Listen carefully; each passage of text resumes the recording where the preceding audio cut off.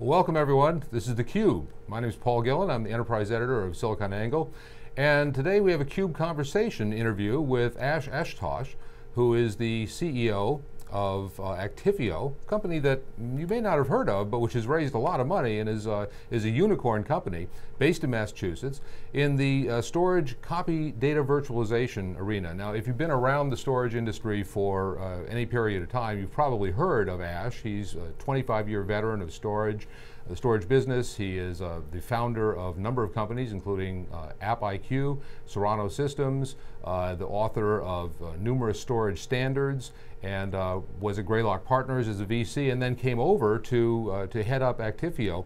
Also a CUBE alumnus. He has been on the CUBE before, about 5 years ago, I believe it was. Yep. Ash, welcome. Thank you, Paul. Thanks for joining us today. A lot has happened in those 5 years. You've been on a growth trajectory.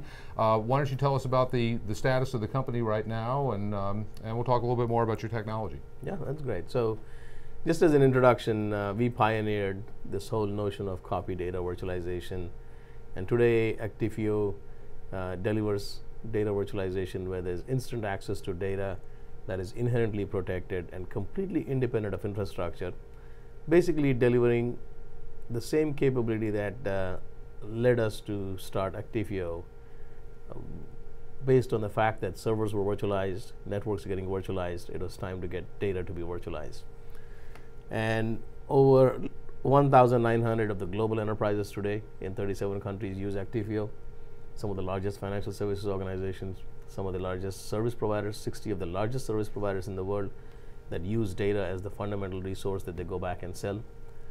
And pretty much any organization with a decent amount of data, when we talk about decent amount being 40 terabytes or above, or lots of people who use data, where digital data is the foundation of the business. So that's what we've been spending quite a bit of time on. So there's been a fundamental change in the way people think about infrastructure, and we believe when sheet metal and blinking lights have been replaced by APIs, it is time for making data the new infrastructure. When you say data, to make data a virtualization, to make a data virtual in the same way that we made networks and storage and servers virtual, what does that mean, data virtualization? That's a great question, right? So if you look back at the origins of the company about 8 years ago, as we started seeing more and more businesses becoming digital, the transformation of every business to be a digital enterprise changed the fundamental nature of what's most valuable for an enterprise. Data and applications became the most valuable asset. They became the lifeblood of how I run my business. Whether it is Uber, the largest taxi company with no taxis, whether it is Airbnb, the largest hotel company with no hotels, or Rosetta Stone, one of our customers who used to sell language translation, language learning software on CDs, now completely does it online with no assets. For these businesses, what used to be a very simple process of applications create data and operations people manage data, turned into applications create data that is then used to go back and develop new applications because I need to respond to my users. That is then again used to go back and create new analytics that is then fed back into the application. What used to be a simple ops became DevOps, and now it's become a DevOps-lytics, we call it. It's a combination of DevOps and analytics, and it completes a cycle. That whole resource is based on one fundamental concept. It doesn't depend on servers. It doesn't count on networks. It doesn't rely on the fact that there is a specific storage. What it relies on is my data. And that is one I need to be able to access instantly. The ability for an application to come back and use an API to get any data I want from a single system of record for the enterprise, that's what Actifio delivers. So think of us as this fundamental system of record for the entire enterprise, where I can go tap in, just like I call Amazon or AWS for a resource, whether it's compute, network, or storage. You make an API call to Actifio, you get SAP from 14 days ago that 24 of my developers can go back and develop against. You can go back as a retail organization, instead of creating another entity for data warehousing, call an API and look at last year's data and run analytics, right? Run Hadoop on it, run all kinds of data warehousing applications on it, without having to go back and create another pool of storage and infrastructure. So for the first time, you have a single place where data is the new infrastructure, and you really don't care what underlying infrastructure. This sounds, pardon my ignorance, this sounds a lot like a database management system to me. What's the difference? I think data is more than databases. Right now, we have users who not only manage structured and unstructured data as part of the life cycle. We have people putting IoT data, social media data, data from other external resources. But more importantly, there's a bunch of stuff that the operations people used to do to protect the data. There are things I have to do to back it up, to make sure it is business, from a business resilience perspective, it's available. Make sure it is mobile, there's mobility built in so that it's available where I need it to be. We have one of the largest financial institutions today that has over 3,000 databases now, going up to 5,000 by the end of the year. Several hundred developers in 8 countries access this data from anywhere with no concern for what infrastructure it's running on. There is no more dependency on an operations person to give me the data I need to do what I need to do, whether it's developing, fixing a bug, or running analytics. Very, very different from the way you used to think about before. So database, or even data warehousing, was an old model where data lake. Those are all dumping data in there. But that's a perfect example of another copy I needed to make specifically for one operation versus I already have the data in the enterprise. We virtualize the whole thing in one single system of record that manages all aspects of the life cycle. And how are you protecting that data from corruption on the back end? I mean, we were talking about live data or operational transactional data. Operations people get pretty nervous about granting access to that for purposes that aren't related to the business transaction. That is a great question, which is why we set out 7 years ago and pioneered this whole notion called copy data. The reality is, in the enterprise, there are 2 kinds of data. One is production data, stuff that business applications are running on, and you cannot impact this because this is what my transaction, this is what when I swipe my card, this is where activity is going on. And then there's an entire business, in fact, a very valuable part of the business that uses copies of this data for development, for analytics, for protection, for disaster recovery. And we virtualize this entire part of it without ever touching anything on the production side. So we never go back and touch the production part. We make one copy, what we call the golden copy, manage its entire life cycle through a distributed object file system that is independent of infrastructure, that takes care of mobility that's required, and that allows for a very different way of thinking about what a storage system is. I can get into the details of how this is done, but this is about moving the conversation to application objects that I need as opposed to storage LUNs or volumes. Because really, at the end of the day, I care about a file, I care about my SAP object, I care about 6 months of retail data than which LUN and which volume it came from. And it is important to completely abstract this notion out. So what's the payoff here? Is it agility? Is it faster application development? Is it savings on data storage? Absolutely, yeah. So company is 7 years old. First few years, it was all about driving down the footprint of storage. So two dimensions, right? Footprint of the ability to bring in all these disparate copies down to one single golden copy that reduced the footprint. But secondly, it was also very similar to the VMware part. It was about commoditizing storage. I didn't need all the fancy snapshot and replication that a storage array gave me. I just needed a reliable storage box that I could run my data management software anywhere on. So cost was a big part, and that was a big driving force. And we have organizations where we walked into, in a 5-year period, we have taken out 292 million British pounds of hardware. Gone, because there was so much of redundancy all over the place, which was ridiculous. There were 8,000 developers accessing individual copies of data all over the place. There were silos of backup everywhere. There's DR spread out all over the place. And you consolidated all that into a single system of record. So that's number one. But even more than that, in the last 2 years, 43% of our business comes from agility. It's about speed of access to data so that I can develop faster, so that I can develop my applications faster, so I can bring up my business applications faster. About 2 years ago, along with a service provider, we delivered the world's fastest business resiliency solution. You can bring up your entire data center in 20 minutes. Took you 8 weeks. the ability to bring up that, either for availability or for applications or analytics, speed became a big part. And as a result, if you think about consolidation, simplification, the third big part was driving down the complexity of this entire management process. Managing data lifecycle, as we know, the backup administrator was a hazing job, right? A new guy came in, they would make him a backup guy. And that was one job. But now for the first time, you have a chief data officer who can literally control per application the SLA that defines the entire life cycle with one place called Actifio, and not have to deal with every piece of infrastructure anymore. So three parts: cost, speed, and there's the simplicity. And it's ironic that until 4 years ago or 2 years ago, cost was a big part, but we believe now fast is the new big. Speed has become the most important part.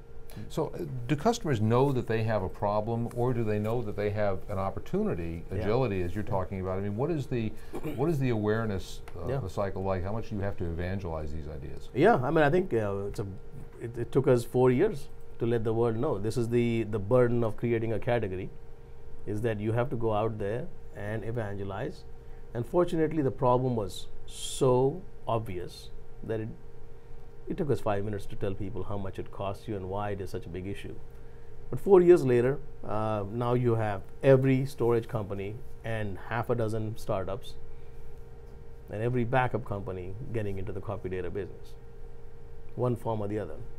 And I believe, I think it's now, when I see some of the largest customers of ours saying, hey, we're putting out an RFP for copy data, I think we know we have arrived, and people have realized that this is as big a problem as they had seen on the virtualization or the compute side, that they've got to solve this bigger problem. And it's not because of cost. We went from 0 to 43% in less than 2 years on the DevOps and agility and hybrid cloud side. We had no business in that less than 2 years ago. But people are beginning to realize, speed, application development, analytics is even more important than saving money. Well, when you talk about speed, I mean, can you quantify that? What do you mean by how much faster does the DevOps process become? So we have some of the largest healthcare companies that have well over 100 terabyte of single instance of a database. Single instance would take them 4 to 6 weeks to restore these databases, if ever. First of all, they couldn't be backed up. But when they were backed up, it would take them weeks to restore. Less than 5 minutes, you can get an entire virtual instance of a database to come up. 3 terabyte, 5 terabyte, 50 terabyte, 100 terabyte databases. You're talking about orders of magnitude of speed. And it's very simple.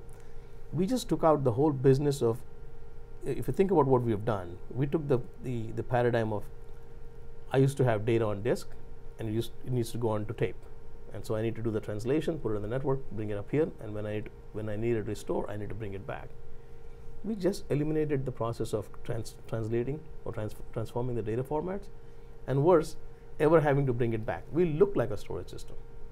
We look like we have a fiber channel iSCSI and NAS interface. The only difference is when you connect to us, you determine what data you see behind. So unlike a traditional storage system where the data I see is what I wrote, and the storage system is a dumb device who's got only context it has is blocks, we have the complete context. You point to Actifio, and looks like a storage node, a virtual one, and you say, I want to see the way Oracle looked like, or I want to see the way my entire data center looked like 10 days ago. We instantly recreate that entire stuff and make your quote-unquote LUN or volume look like what it was, synthesize it, and that's the difference. So a time machine. It is absolutely a time machine. And I've been in the storage business for a long time. I was part of the team that built the very first storage systems, did the SCSI protocol, fiber channel protocol. And one of the things we did very well was based on a model that a compute and storage were pretty tightly connected, and there was very little routing in between, very little context required. All the context and routing was left up to the networking guys. And as you got to the point where your data was decoupled from infrastructure, it was going everywhere, you needed to bring in the notion of a context. You needed systems to know which applications they came from, what time they came from, what's the life cycle of this object, and needed to be managed completely seamlessly. So think about what we've done is to go fix something that we kind of made a mistake on 25 years ago on the entire storage protocols. and created a new one. Well, now with the emergence of Hadoop and hyperconvergence, we're seeing a move back to positioning the data, taking the data back close to the computing resource again. How does that affect what you do? How do you play with that? And I think, as most people will say, the biggest gravity in IT is data. It's hard to move. You can bring up a server, you can bring up a VM, you can even bring up an application in seconds because there is no gravity to that. To bring data to where you need your application to run takes an enormous amount of time. People talk about spinning up applications in AWS. Well, you can spin up an application, you just can't get your data fast enough. What we've done is to take care of the mobility of data wherever you need it to be. We built into Actifio is the notion of the world's most efficient way of moving data around. But more importantly, you can, with all the capabilities around, you can spin up any application you want, right where the data is, where Actifio is. In addition to some of the data mobility part, we have a ton of applications on orchestration. It's not just we move data around. We literally, in business resiliency, we were talking about bringing up a data center for something that's failed on a site failover site. We not only bring the data around because we know the context, we know it's Oracle, we know its IP addresses. We orchestrate the entire process of bringing up the applications, re-IP the addresses, take care that they come up in the appropriate order that's supposed to come up with. The ability to spin up an application, the ability to instantiate a VM, that is cheap. That is instant. The question is, where do you want to bring up? Now we have large development organizations that when they log in, some of their developers end up developing their applications in an Oracle Cloud environment, not on premises anymore. They don't even know that's happening. Some are still on premises. And this ability to make underlying sheet metal and blinking lights completely invisible because you have data to be a transparent layer, that I think is the ultimate. You're talking about storing and managing a huge amount of data, though. Absolutely. What do you do to provide the scalability that you need to do? That's a great question. It's very, very easy to build what Actifio built at a desktop level. Apple Time Machine is a great example. Not that hard. It's very, very hard. It's an engineering challenge to build what we have built at the enterprise scale. We have some of the largest organizations. We deal with petabytes of data, and it's all about building every step of the way. From the time we capture data, we are very efficient in capturing data at the application level. We have no context of what storage systems are underneath. We're very, very efficient at storing data. We're very efficient at moving data, and finally very efficient at bringing up. Every step of this 4-step journey, you have to be super efficient at managing. The context has to be about data, not about storage. So often you see a lot more copy data companies coming out with storage systems saying, hey, I have a snapshot, and therefore it's copy data. Well, it's a glorified snapshot manager. Did you write your own file system? Absolutely. If you have to do this, what you have to do is a distributed object file system that has one single global namespace. Because I should be able to access my data anywhere, but the context of what I'm accessing has to be in an object that is taking care of the workflow and the mobility across any location. This is hard. It took us a lot of time to get it right. It's hard even to explain, much less to build. Yeah, but the part that we make it very simple is go call an API or use an application, access your data anywhere, and assume you will never lose the data unless you want to delete it. Now, you have raised $225 million. Last round was over 2 years ago. Your investors appear to be very patient. Where are you looking to take this business in terms of a liquidity event, or what's the end game? So the end game is simple. The end game is there's an opportunity to create a sustaining business that fundamentally changes the entire storage/IT market. If you notice what's happening in the entire storage market, this whole digital transformation was supposed to create an explosion for storage industry. It was supposed to create so much opportunity because all that digital data needed to be stored somewhere. If you remember 10 years ago, what turns out it's created an implosion of storage industry. Finally EMC has been acquired. And we see that the old model of storage is going to be replaced by data. And we see an opportunity for us to go back and start, and we chose to start at the top, the toughest problem, which is go after the enterprises that have the most amount of data, that are building the biggest of the businesses around data, and start there. And so if you look at our customer base, it is a global 2,000 accounts. I would say more than 2,000 accounts now. But that's where the stickiest part of the business is. We could have chosen to go after the SMB part, which is a lot more churn. We have a total of 4 users in the last 7 years that we have had a churn on. 4. I imagine once they make the investment, it's very difficult for them to decouple it, even if they wanted to. But it's also the value they're getting. It's the number of people who are running on Actifio platform. There are 8,000 developers in an organization that use Actifio. You cannot take it out. By the way, it's also doing backup. It's also doing disaster recovery. It's also running analytics for some people who are going out and using cloud analytics. Not even my own. I'm using a third-party analytics in the cloud. This ability to create, that's why this is what I meant by calling data as the new infrastructure, because I have people who want data, and you have one place that provides a system of record you can call anywhere you want, or use the tools we provide and do what's required to build your digital business. So we believe there's a phenomenal opportunity to create this. We created a new category. We believe there's a new opportunity to come back and create a sustaining company. And so we shifted pretty heavily about a little over a year ago to focus on becoming a profitable company. And we'll see when the users want us to go public or not go public. I think the one thing you'll see in Actifio, just by the nature of the kind of customers we're dealing with, and the fact that we're dealing with data for them, this is a laser-focused company on customer success.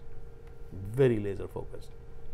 So the day the customer tells us you have to be a public company, maybe we will. Probably won't hear that from you. Will hear that from your investors before your customers. It's true, but it's ironic. Some of the largest companies today are private. Dell EMC is a private company. Yeah.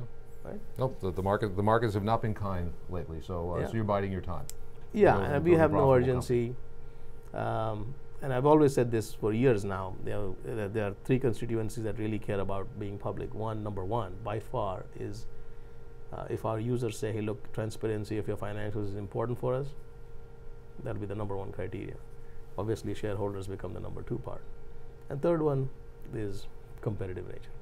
And we don't see much of a competitive headwind so far.